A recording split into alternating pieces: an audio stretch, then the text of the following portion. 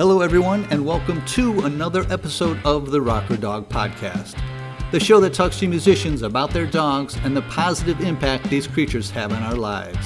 I'm your host, Tim Dill, coming to you under the watchful eye of my companion animal, Charlie, and today we welcome solo artist and virtuoso guitarist, Nili Brosh, who can also be seen and heard lending her talents to the likes of Danny Elfman, Dethklok, and Cirque du Soleil. And this is her expressive rocker dog.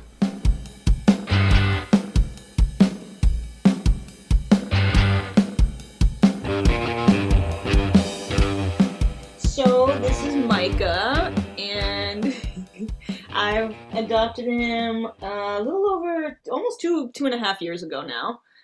He's very much a COVID dog. He is a Carolina dog, it seems, best of my ability to... I haven't done the DNA thing, but it seems like most of them don't even have the markers for that breed. So, interesting. But he has all the characteristics and all the, physical appearance of one. So I decided to go with it.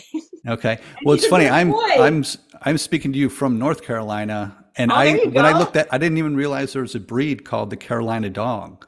I didn't either, and you know what? That seems to be the story. What he knows we're talking about him.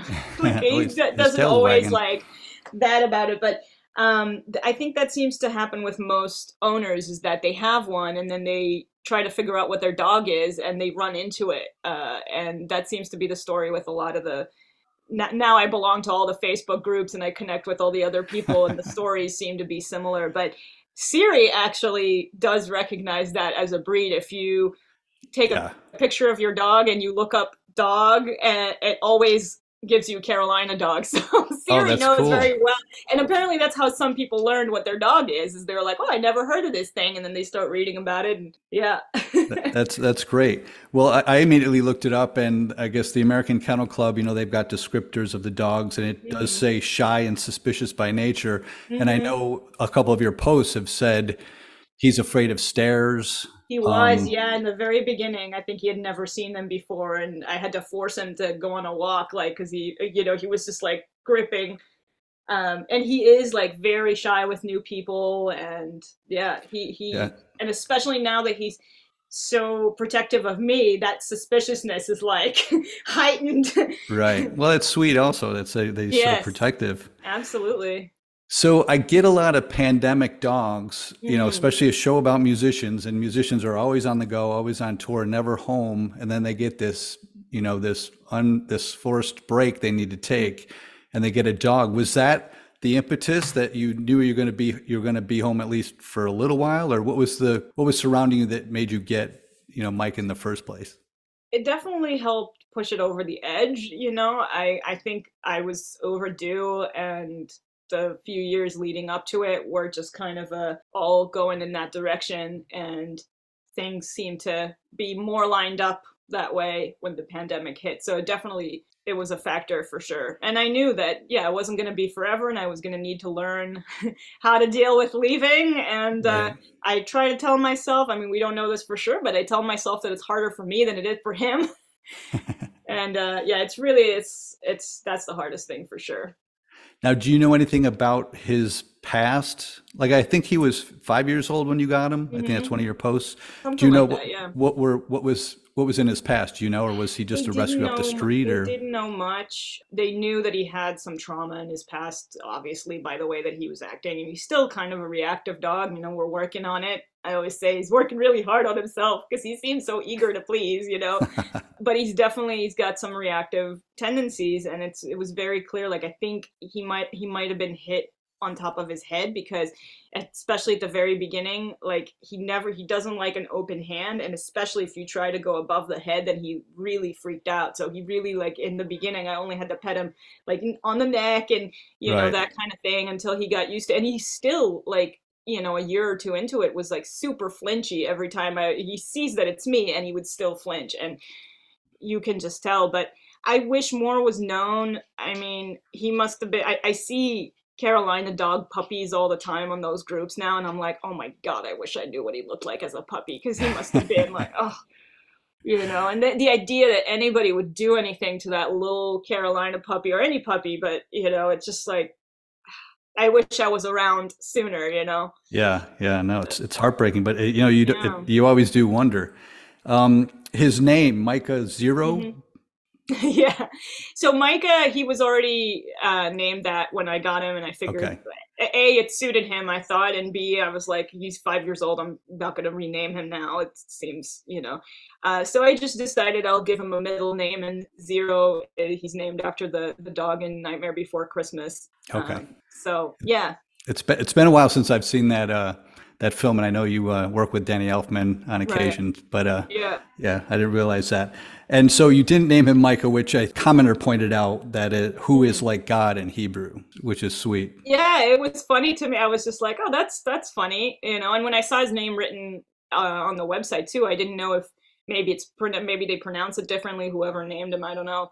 But he was always Micah, and I was like, all right, well, hey, works for me. Yeah, You know? I see a number of people do get dogs from rescue and they have a name and they change the name. So I like that you kept it. I understand that, you know, after 5 years, you don't want to have to Yeah, I relearn mean, something as basic as that. exactly. I mean, he's an adult dog. Maybe if he was a puppy and he had like a name that I couldn't stand or something like ridiculous, and I would be like, Yeah. okay, no, we're starting over. But I always wanted an adult dog anyway. I knew that I don't have it in me to do the puppy energy thing, and that wasn't the right fit for me at the time. And Yeah. and actually, you know, he's my first pet ever. I never had a pet growing up or anything, and so it really felt overdue. Yeah. Well, it's funny. I found a post of yours that said it was your first dog ever that you'd quote unquote love the crap out of whichever dog you got. Yep. But with him, it's like I can't believe how much I love him, even though I knew that. But it's, you know, you don't understand that journey fully until you go on it. So I was ready. Yeah. Is that what's the most surprising of the whole experience? Is how much, Maybe. you know, how much of his heart, you know, Could be. Yeah, I mean, I think I didn't realize how deeply they each have a personality that's so different from the next dogs. And, you know, I would get to know my friends' dogs really well. And now that I know my dog really well, I'm like, wow, they really are like different people. And you kind of just understand more about them. And I think they get it. I think they know when you are a dog owner and new dogs kind of treat you a little bit differently because I think they know you're part of the team, or you know, there's just so many wonderful things about it. I think for me the funniest thing is I'm always in shock that he doesn't open his mouth and talk all of a sudden because he says so much. He's so expressive that every once in a while I look at him, I'm like, you've really never said anything? Like that's so crazy because you've said so much. yeah. So yeah. It's like I say it all with this look. Oh my God, it's that look. Well, Yeah. speaking of friends and friends' dogs, you did have another post that said that growing up, you know, without a dog, that you befriended everyone you came across. And I noticed in your I tried. Instagram, there are a number of dogs I wanted to ask you about. There's Oh, Muggsy. great. Yep. So who is Muggsy? So Muggsy is my best friends in LA. It's their dog, and when I spend good amounts of time there rehearsing or working, I stay with them. And they're actually both guitar players as well, Ben Cohen and Steph Goya, and we all went to Berkeley together, and we're old friends. And Muggsy is their pit bull, and Hmm. he's a sweetie. He's the biggest cuddle bug ever. He's one of, I mean, he's a pit bull. He lets you smush Yeah. him and hug him, and you know all these things that my dog, who's not, you know, he's affectionate, but it took him time. You know, he likes his space. You know, he's very particular. So every once in a while, I go to LA and I'm like, Yeah. yeah. And he's so sweet. Like he has separation anxiety. Whenever anyone there, it doesn't matter if it's his parents or anybody visiting. If he sees shoes coming on or a suitcase or something, he starts crying and flipping out. And Muggsy actually had a big part in my getting Micah when I did, because I was actually living with a roommate at the time who was not super into dogs, and she was very much not about the idea of me bringing a dog in. And I think I needed it so bad. There was one LA trip where I was kind of all over Muggsy, and she ended up seeing some of those social media posts, and she kind of was like, I don't know, I think you need it. You know, she like ended up changing her mind. So I always say it's Muggsy that like thanks to him, I got my dog. Well, I think the post you're talking about where you are with Muggsy, and someone commented and said, you need to get a dog. And your reaction was, I'm trying. It's either I'm trying, it's taking some time, or, and I was going to ask, was it a long process being COVID? I know, the shelters were empty and it was a long process, but was it just a long process of kind of getting the roommate to be on board? Or? Yeah, it was less, I mean, yeah, dogs were getting snatched up quick, but I mean, I think, yeah, if it took almost a year, I was ready to go very early in the pandemic. I fostered once and early in the pandemic, and it ended up being so much shorter than I thought. I think it was like 4 days total, and I realized what a tough gig that is, But yeah, I'm glad I did that. And in terms of finding Micha, what was that process like? Were you open to anything? Big dog, small dog, certain breed, anything? I kind of was leaning towards a big dog. I think I thought that I might end up with a pit because I had connected to so many of them. But I was kind of open to just I was just looking around and seeing like, who I would just connect with, right? And with Micha, luckily it was the same rescue as I fostered through. So they already knew me and they knew my situation, and they knew that when I came back around, they were like, oh, something changed in her situation, so it was easier to get the thing ready to go quickly. And I actually couldn't believe that nobody had snatched him up, because I'd been kind of looking at that page on and off for a while, and I'd seen that face, and I remember like reacting like, who's that guy? Like seeing those ears and those eyes. And I was like, oh my God, that is a unique dog. And I asked them, I was like, I can't believe no one adopted him. And they said, well, he's so shy and reserved and everything that in all the adoption events, families want a big cuddlebug dog that'll run up to you and lick you and all this stuff. And he was just like standing off in the corner, like shy by himself. And I was just like, so I was like, okay, that was definitely my dog. And when I first met him, he tried to run away from me the whole time. He was just like not having it. And I remember telling him like, you don't even know, but we're going to be best friends. You don't even know that. And now I tell him all the time, like, remember when you didn't even want to be around me? Was it ever discouraging in the early days? No, it didn't take very long. And I knew that he was a shy dog. And I told him, I was like, I have all the patience in the world. I was just glad that nobody had adopted him. And if that was the reason, then I was even more all for him taking his time. Yeah. And it didn't take that long. I think I only met him twice before they brought him, his foster parents brought him over to stay. And I think he knew, like, because right away he was fine as soon as he got home. Mm-hmm. Well, I wonder if any of these other dogs I'm going to mention was that foster. The next dog I saw was Nugget. Yeah, so Nugget is another rock star dog. He is Pete Griffin's dog. Pete Griffin is a bass player. I play with him in Dethklok, and he actually played bass on one of my new songs that just came out yesterday. So funny that comes up. And Nugget is a very good little travel dog. He's actually been out with Dethklok last time and stuff. And he's just this tiny. I call him Snugget, and he's just this tiny little dude. And first time I met him, he was also afraid of me, and he hid behind his mom's leg. And I was like, this little dude is so cute. They're also funny. I mean, like you said, the individual personalities, when they come out immediately, it's so funny. It's so funny to see. I just get it now, like I didn't fully understand that before. Yeah. The next one is Roxy. So Roxy is another LA friend's dogs. You might have seen a picture where she's wearing a Halloween costume that says, I'm so extra. That's because she is. She knows she's cute.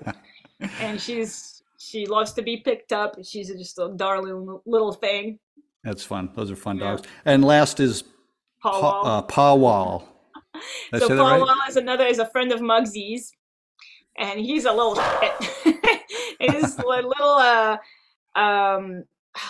he's a beagle, right? Yeah, he's a beagle. I think that's the name of the breed. And he was still a puppy when I met him, so he's got a lot of puppy energy, and him and Muggsy just go crazy all over each other. He's Muggsy's neighbor, and when I was again staying with them for a long time, every morning was me like trying to drink coffee without Muggsy and Pawwal just like smashing everything out of the way.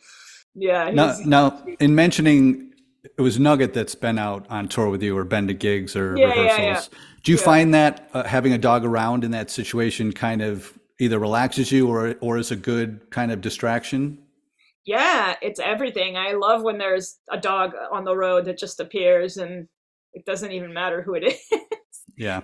Yeah, no, it's great. It kind of breaks up the monotony. Yeah. And you insinuated earlier about missing the dog when Mm, you travel, and there's plenty of posts. I see a lot of your posts, a lot of the either the reels or mm.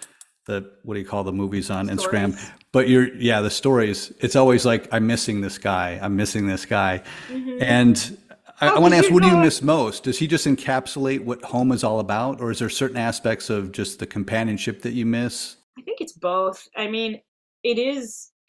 I think it's only doable because I'm away from home, right? So like there have been a few times where I would have to get up in the middle of the night for a really early flight or something.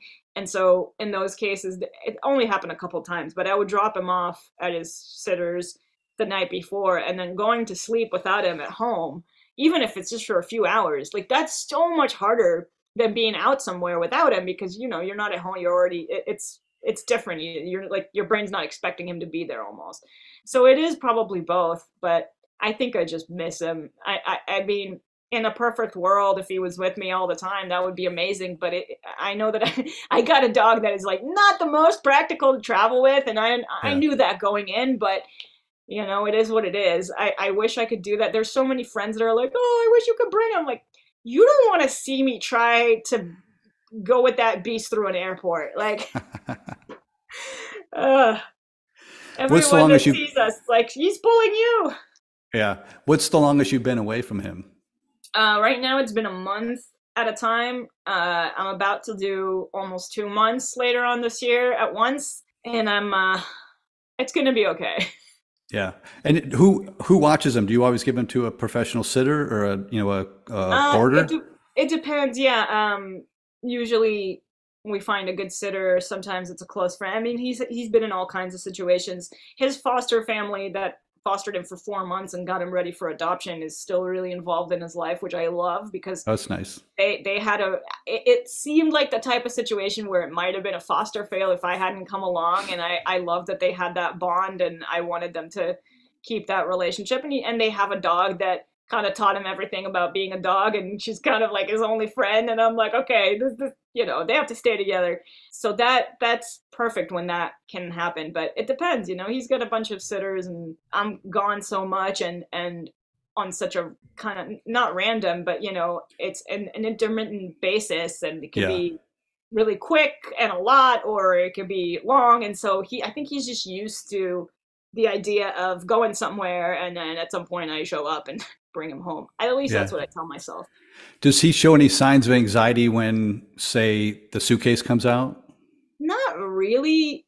He gets excited to leave. He like he knows he's going somewhere, and he loves going in the car, and so he just starts barking the same way he gets excited to go anywhere.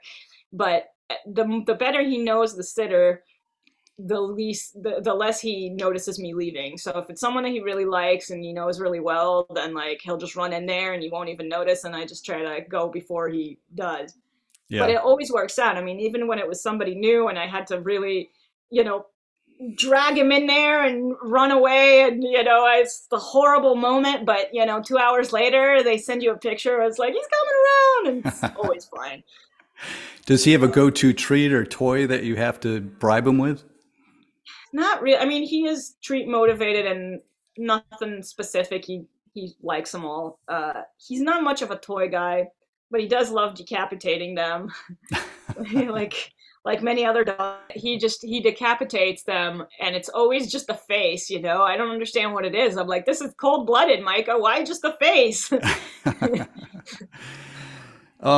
Oh, your Instagram feed. It's funny, Mm, the artists I come to, they're kind of two camps. One is, casual dog, and it's like, oh, they got a dog. I'll try to talk to them, or they'll have a post or two that will insinuate that they're very passionate about the dog. But mhm, you, who I like, and a lot of my guests are like, there's a lot of the dog. The dog's almost like an extension of your brand, or at mhm, least one half of it, where, mhm. the other half is guitars, Right. and one half is dog. So it's always fun to look at the people who engage with you and comment. And there's not a question here, but there's an overall comment of just, it's very entertaining. It's very entertaining to decipher between the guitar people and the pet people. Both who are very passionate about the each endeavor. That's funny. Yeah. But that does lead me to say, do you have fans who reach out to you when you meet them and inquire about Micha? Like, how's your dog? Yeah, I hear about it a lot. I think a lot of music lovers love dogs, and I think it felt like when I adopted him that a lot of my fans were like, "Oh, she's a dog lover," and it almost like won me more points or something. And it's like, well, of course I'm not gonna abuse animals, geez, you know. But yeah, and anywhere I go now, people are like, "Give that dog a hug for me," and you know, it's just I'm glad they've accepted him with such open arms, you know. Yeah. How about other fellow musicians? Yeah, that goes. I mean, because so many of them have dogs, you know. Yeah. It's always like any camp. It's like, look at my dog. Here's my dog. Here's, you know. It's always like that. That's great. I love that. Well, yeah. I got my eye on the clock, so let's move on to the zoomies, which is the last 5 quick questions. And the first question is: do you kiss Micha on the mouth? No. Okay. Well, it's funny that you say that. I mean, I'm always like, oh, you got to kiss him on the mouth. I'm always a fan of that. But I understand if he's got that instinct to not want to be approached. Yeah, he's not top down and in your face. When you get too close to him and he doesn't like it, he starts kind of low key growling to let you. He's very expressive. He will let you know what he's okay with and what he's not. And he's not a licker. He's not a kissy kind of dog. And that's kind of what I prefer. Like, as much as I love dogs, I don't love like licking all over my face and stuff. And so he's so not that jumpy kind of dude that I think, again, it's a good match, you know? Yeah. Yeah, that's great. Question number 2 is if Micha had a theme song, what would it be? So I actually, funny that you should say this. In my head, I write so many songs for Micha. They're mostly very silly. They appear at random times, and I'm just singing it to him and being like, this is good that no one's watching. But in one of those moments, I did come up with this like little melody that just sounded like it could be a great little jingle for, it's not the rescue that he came from, but there's a Carolina Dogs rescue. So I basically kind of came up with this little jingle for them, and it goes, saving Carolina dogs, saving Carolina dogs, I'm saving Carolina dogs, saving Carolina dogs. And I've been working on this little demo, little recording for them to use as the little jingle for it, and they're all about it and stuff. And it's been a cute little project that I want to do just for fun. So I guess that comes in my head. That's awesome. I love it. I love it. Thanks. I guess I would say 2 follow-ups to that is, could you do one for Rocker Dog Podcast? And 2, has he ever inspired you musically? Like, I know a lot of your stuff is instrumental. So, you know, if I don't tend to ask this question to artists that have, you know, lyrical components. I'm like, it's going to be heavy-handed to get some sort of dog theme in there. But if there's, I know you guys hike and walk, and does anything inspire kind of a melody in your head? I think he does. I mean, I think as much as I make fun of like silly little melodies or songs that I come up with to like nickname him with or whatever, every once in a while you hear something that you feel stronger about, and that becomes a tune. And so, yeah, of course it can come from there. And I think that's the way that I'd like to approach a jingle for you too, where it's just like, if it comes through organically and I just hear it in my head and it's what makes sense, then that's what should go there, you know? Yeah. So, okay. Yeah. Okay. Question 3. I know he doesn't go on the road with you. He doesn't tour, but if he did, what would he insist be on his tour rider? You know what's really funny? The thing he loves the most about human food, and of course he's going to like anything, is my rice pasta. He loves my rice pasta more than anything. It's so strange. So I think he would demand some of that. Okay. You would need to be even more gluten-free than me. I'm trying to picture that. Is that more in the form of a spaghetti or more in like a penne or like a noodle? I've been buying the spaghetti kind, and yeah, he goes crazy for it in any form, whether it's cooked or not. He loves it. Funny. You got a video of him eating. I can't imagine a dog eating yeah, and spaghetti. He doesn't even chew it. He just, you know, he takes a big glump and it's gone. It's just, it's so crazy. Okay, question 4. Do you have a dog voice? Do you speak to him in a certain tone, or also do you give him a dog voice? Do you speak for him? So both? I'm sure, yeah, I'm sure that I have a cutesier tone when I talk to him. That's for sure. And I do have a voice for him, and I kind of think about it whenever there's a plate of meat or something, and he's looking at me, and he's like, "Well, I like meat too. You could throw some of that over here because I also like that." That's what I imagine him like. Do you imagine him like that, or do you say it out loud? I mean, I sometimes say it out loud. Yeah, yeah. Okay. I love Man, that. you're making me give away all the secrets that I'm like, this is good that no one's watching. Pretty soon, everyone will be watching. Oh boy. Okay, last but not least, is there a dog organization or service you'd like to give a shout out to just for doing good by our dogs? Yeah, the Saving Carolina Dogs Rescue would be a perfect one. They really do a Okay. great job of both rescuing them for real and bringing the awareness towards the breed that so many people don't know about. And I've seen them have wonderful stories of saving dogs and going all the way to adoption, and they're just so committed. And they do a lot of great fundraisers too. Like they make a calendar every year full of the community of Carolina dogs. Micha actually made the calendar this year. I was very proud of him. And they raise a lot of money to continue saving dogs that way. So I'm all for supporting them in any way. I think that's a That's great. great way to do it. Yeah. That's great. I'll look them up and provide a little bit more information where you can Awesome. contact them in the outro. Yeah. Well, Nili, absolutely. thank you for taking the time to speak with us. Thank I know you. you were tight on time, and but I All good. appreciate it. I've been looking forward to talking to you for a long time, so I Thank you, appreciate Tim. it. Thank you so much for having me. I really appreciate it. It's been my pleasure. Thank you.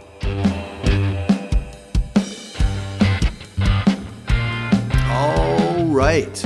A big thank you to Nili Brosh for coming on the show and sharing her dog Micha with us all.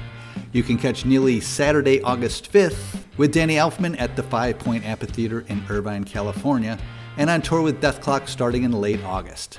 For shows, music, and more, go to nilibrosh.com. The dog organization Nili gave a shout out to was Carolina Dog Rescue, who are a 100% volunteer-run nonprofit rescue for Carolina dogs and Carolina dog mixes that relies on a network of foster families and transport volunteers to give Carolina dogs a second chance at life and the loving forever home they deserve. To adopt, foster, transport, or sponsor a dog, visit savingcarolinadogs.org for more information. Thanks as always for listening. Please help us keep the momentum going by spreading the word, sharing our Instagram posts, and rating us on iTunes. We'll be back next week with another brand new episode with an artist whose dog plays heavily into her highly successful new album, so be on the lookout for that. All right, we've said all there is to say. We'll see you next time, dog people.